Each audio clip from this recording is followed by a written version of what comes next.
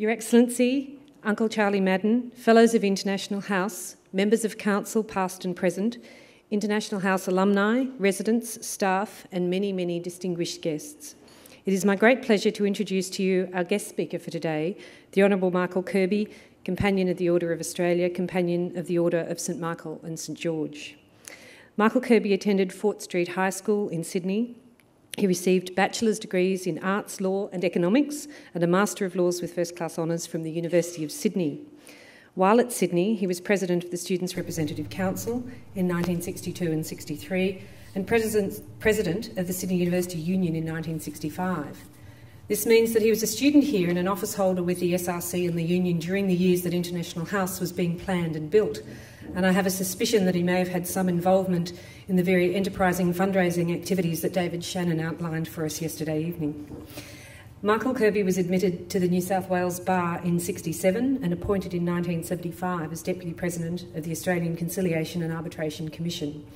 From 1975 to 1984, he was the inaugural Chairman of the Australian Law Reform Commission. Later, he was appointed a Judge of the Federal Court of Australia, President of the New South Wales Court of Appeal and concurrently the Court of Appeal of the Solomon Islands.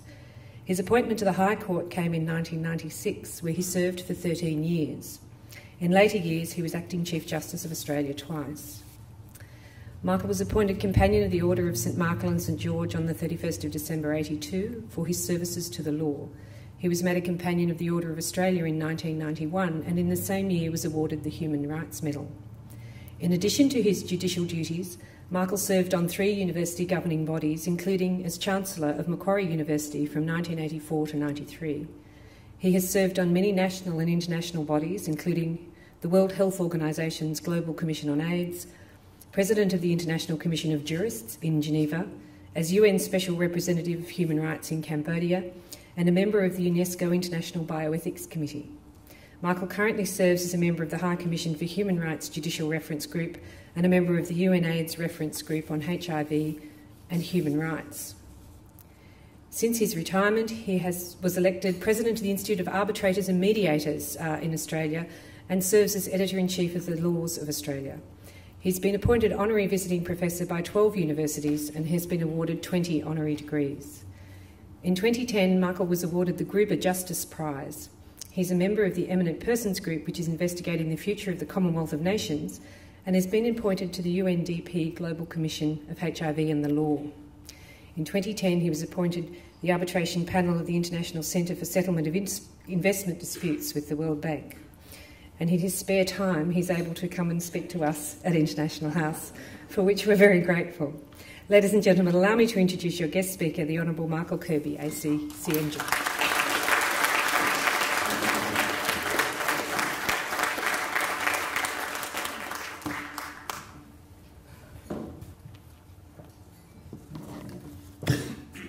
Your Excellency, the Administrator of the Commonwealth, our beloved Governor and our beloved Chancellor, aren't we lucky to have Murray Bashir as our Chancellor?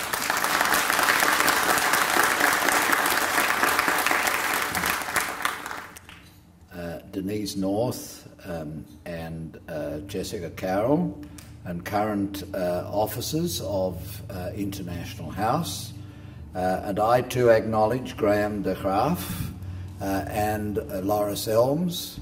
Loris Elms, Graeme, you're always with me too, but Loris is in my ear and in my iPod wherever I am travelling, and I get rid of the others and these new also-rans, and I go straight to Loris's wonderful voice. And how blessed International House has been to have those two as founders and constant friends, and it's been a wonderful journey, and I express as a citizen thanks to Graeme, and thanks to Loris, and thanks to all those who have served on the Council and in the staff and administration of International House. I also acknowledge Chicka Madden, and I acknowledge the current students who are living in the House, and I speak for the international students who have been here and been part of the spirit of this place. In a sense, they've been part of the vibes. As you know, High Court judges are very good with vibes, and we feel the vibes of everything, and in this place are the vibes of all of those who have passed through this wonderful institution. Now, I think I was chosen to speak because of the fact that I am a sort of ancient link to the very time when International House was established.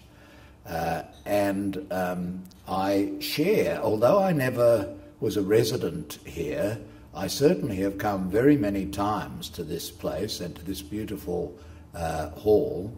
And in the papers of my father, who died last November, I found a wonderful issue of the Union Recorder, which was issued at the very time, in the very month when International House got going. And it has a marvellous photograph of this rotunda in the front, and it has also a lovely photo of it on the page 3, and a marvellous essay, A Freshman's Guide to International House. Mind you, it was freshman in those days, very politically incorrect. Freshman's Guide to International House, University of Sydney, and it's by Mrs. Rosalie McCutcheon, Deputy Director of International House. And I'm going to present this, when I finish these remarks, to International House to be kept with the records. No doubt it's somewhere hanging around, but this is a record of that very time. It was a time when I was serving as president of the Sydney University Union. I had been twice the president of the Students' Representative Council, and I was about to begin my term as a Fellow of the Senate representing the undergraduates. But more importantly, in the volume is a picture of a very young Geoffrey Robertson. Now, Geoffrey Robertson QC, he had just been elected to be the president of the SRC of the University of Sydney.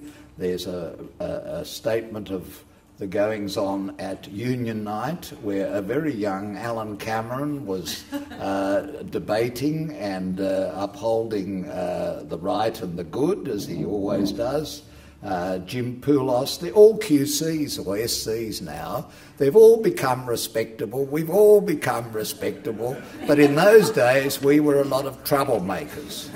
We were a lot of stirrers. And in my case, I've never been able really to shake off the stirring business. Now, I don't wish to appear bitter about university colleges, but I applied on the suggestion of the almoner of the university. Chancellor, I don't know if the university still has an almoner, A-L-M-O-N-E-R. The almoner was a person who helped boys from poorer families, which is what I was, to find a place in the university. And I applied to the Reverend Wiley to be a student member and bursary holder of Wesley College. It's just over there, those of you who don't know. And I was accepted, and I was all ready to become a Wesleyite, and I was quite happy about that, because as a boy I'd gone up the top of the street to the Wesley Methodist Church at Concord in Sydney, and at that church I'd learned all the wonderful Wesleyan hymns and the very practical hands-on help-it-all attitude of the Wesleyan Methodists. But they had a rule of the trusteeship that if a Methodist minister's son applied for the scholarship, then that bumped out the person who, on his merits and on his leaving certificate results, had got into Wesley Methodist College of the University of Sydney. So I, who was about to start there, was bumped out, and I never attended a college, and I never attended this house, and I am just a little bit resentful of the fact. But it was an aspect of life that I missed out on. But in the way these things work out, I was sending vibes through the mail and through the ether down to Melbourne, where not soon after, but a decade after, a very young Graeme de Graaff was about to enter the equivalent of the Methodist College here, Queen's College at the University of Melbourne, in order to become a student, and he got in. No doubt his parents had more moolah than my parents, and he then later brought the same spirit to International House, but with a difference.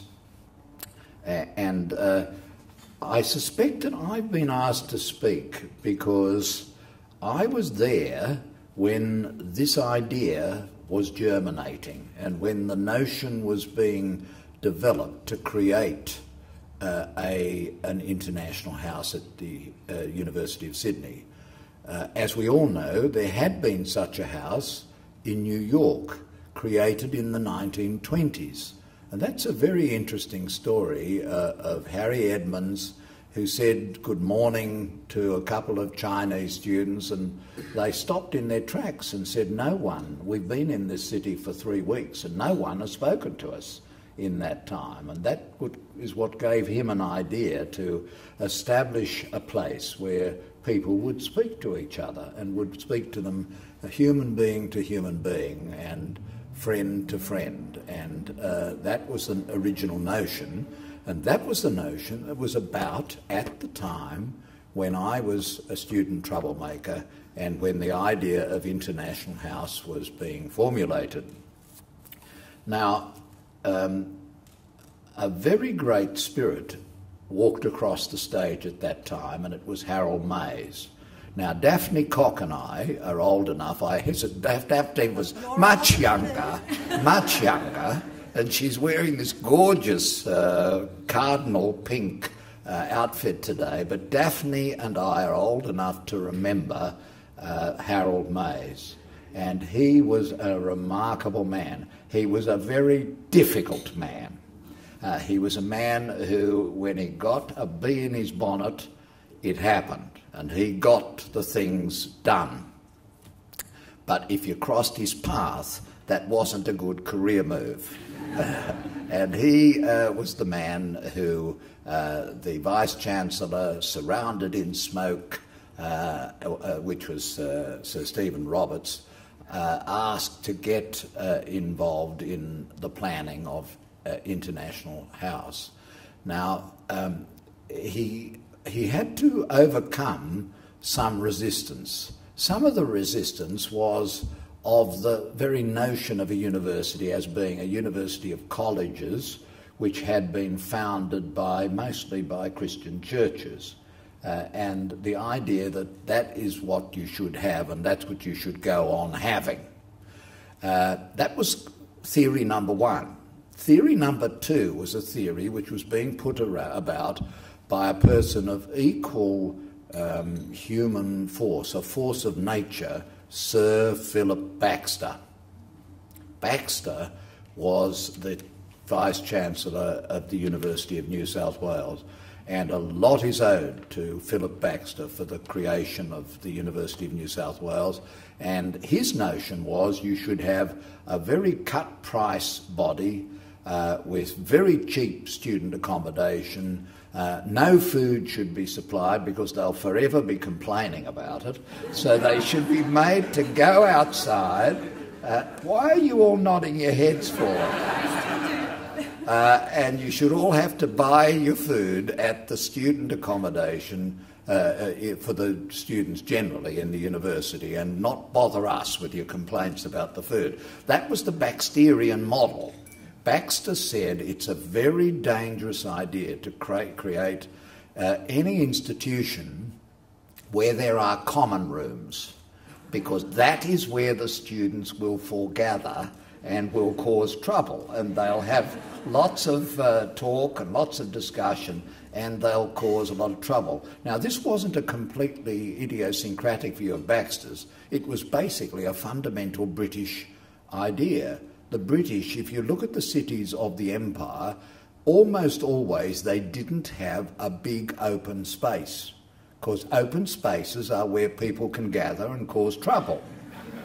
The French, in their folly, created these great, magnificent open spaces, and the French colonialists lived to rue the day because the people got together. Well, Baxter's view was, don't have open spaces, don't have places where people can congregate, because they'll only get trouble. But that wasn't Mayes's idea. Mayes's idea was to create an institution which would bring together people who were from Australia and from the international community, particularly surrounding Australia. Now, I have to say to you, reading this book, Passing the Light, which is a marvellous story of International House, in which, if I may, I'm going to pass around the tables, and every one of us here present should sign it, and it should go into the archives of International House as a record of us who gathered to celebrate the 45th anniversary. But if you read this book, and if you've been through what I and later Daphne went through of the ethos of those days, you have a rather unpleasant reminder of the degree of racism and the degree of superiority, which was very common in Australia of that time. It wasn't nasty and it wasn't cruel deliberately, but there was an element of it that wasn't right. And I know, because I was in the Student Representative Council, I have to confess I was a fairly orthodox student politician. That's why I was so successful. I was sort of, I looked radical, but I wasn't too dangerous. Maybe they're still trying to be like that, Chancellor, but in those days I wasn't very avant-garde. But there were people, and I'm thinking of Peter Walensky, who was the president of the SRC too before me. He was really forward-looking. Maybe that was because his family had come as refugees to Australia from Poland. They were Polish Jews, and only their removal saved his life. But Peter Walensky had a lot of big ideas for Australia, and he planted them in the SRC, and one of them was International House. And the SRC in his time, in 1958, 59, 60, became a great supporter of, and indeed one of the main agitators for International House. But Peter Walensky had more in his mind. He started to try to talk to us about Aboriginals. Now, not many people in those days talked about the rights of Aboriginals. It's amazing, if we look back on it, that we as a society were quite complacent about Aboriginals. They disappeared, we didn't know them, and not much was done. And we hadn't really had an Aboriginal graduate in the university system. And so Peter Walensky and those around him, and then later people like me, supported ABSCOL and the idea of scholarships for Aboriginals so that we could rectify that neglect, and started to talk about the rights of Aboriginals and their rights, for example, to land and to education and to housing and to health. And that became a very important theme at that time. And it's been woven into the story of International House. Another thing Peter was strong on, and Daphne will remember this, he was very strong at that time, and the students came behind him eventually on women's rights, on the fact that women were not only useful, as this book says, to be the women's committee and make cups of tea, that women actually had brains. and the women actually had a real intellectual contribution to make. And they suffered many glass ceilings and many obstacles, and still do. And that was a very important aspect of Peter's leadership. And thirdly, he was very strong on white Australia. Don't forget, white Australia lasted in the law of this country till 1966. So coinciding with the start of International House was white Australia. When I was at Fort Street High School, a wonderful public school, in the whole school there were, I think, about 6 Asian Australians. One of them was John New, who went on to become Australian of the Year, a great paediatrician and a great doctor and a great communicator, very important Australian. But there weren't many. When I go back to Fort Street now, 40-50% of the school is Asian Australians, and probably more. And this is the change that has come over our country. That is a big change from the ethos that's recorded in this book and from the attitudes of Australia that were present when this house put up its shingle and opened for business. And I have to say, the original ideas were often somewhat slightly condescending ones, that we, the leaders of the world, the intellectual leaders, we, out of our great mercy, will invite others into our presence so that a little bit of our gold will rub off onto them. And that was just a different attitude completely to the attitude of today.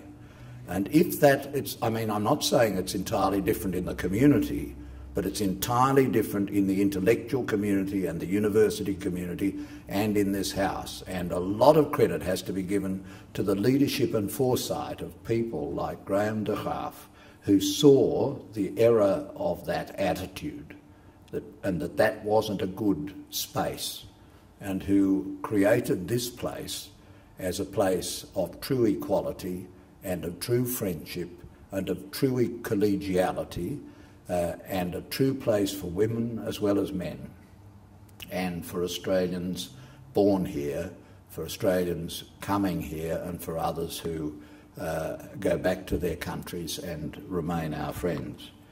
So I think it's a truly marvellous story of transition. But I've got one last thing to say. My experience looking back and looking at the university and the society and the intellectual society at that time causes me to remember that back in those days, nobody talked about gays. Nobody talked about equality for sexual minorities. Nobody talked about the rights of homosexuals, including little me. Nobody talked about these things. And the denigration, humiliation and disadvantage and criminalisation was just accepted. And inequality was just accepted, as in some places in our fair land it still is.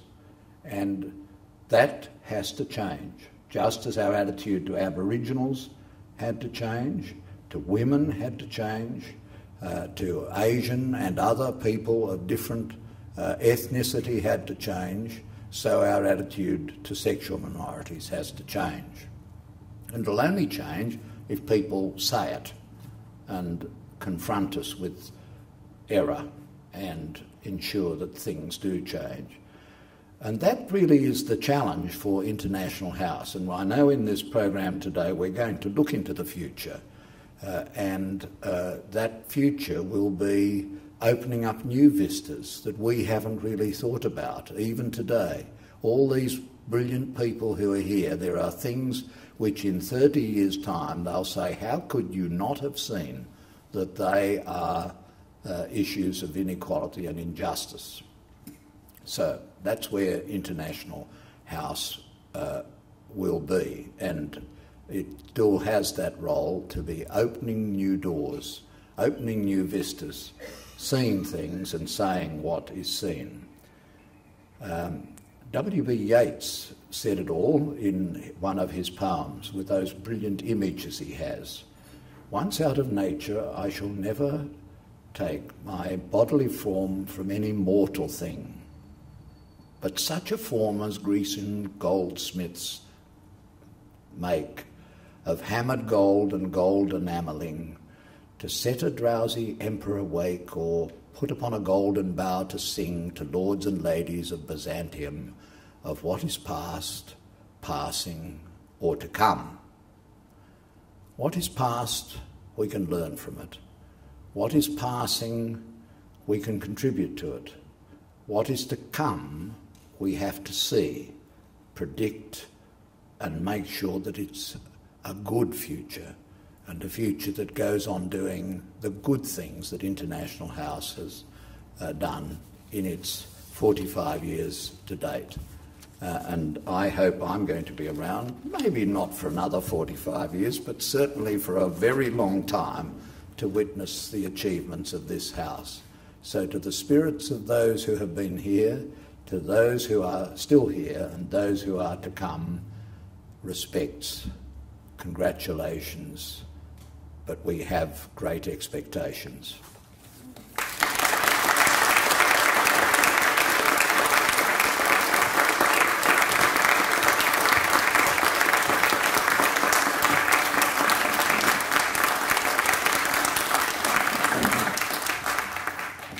Your Excellency, the Honourable Mr. Kirby and Director Jessica, and all of you who love International House. I know the reason that you were invited to speak here this morning, at least I thought I did. It was because it's Sunday morning. And a lot of us remember the time when, if you wanted anything other than sports information on a Sunday morning, you would hope that the chairman of the Law Reform Commission was making one of his statements, because he always chose to release them on a Sunday, because he cannily knew that there was nothing else anybody with any interest could read. But I was obviously wrong. He was asked because he has got the point about International House. I thought you were here at the official opening. I thought in your capacity as President of the SRC, you were sitting just about there, except that we were all about 20 feet further back because the room was busier then. But you would remember if you had been. I have very strange memories of that original opening. I'm allowed to be an old man since last night, so I'm allowed to meander on for a little while, but I won't go too long. I'll just be careful not to get Loris's or Jessica's eye. Very strange memories. I didn't think much about an official opening, but I was much more concerned with getting the place going and trying to be sure that it was the sort of place that the people for whom it was intended would find welcoming. And that meant unpicking a lot of what was the tradition for collegiate residence in this university, not just for the sake of it, but because it had everything was wrong. 2 years before the place existed, Bob Bland, who was sitting here somewhere, was showing me the plans that Walter Bunning already had for what this building was going to be like. And I think he was a bit horrified that sort of while he was just showing them to me, I think it was even before I was actually appointed, with a pencil I was crossing out things like senior common room and writing sitting room, crossing out things like dais in the dining room and saying, no, we won't have that.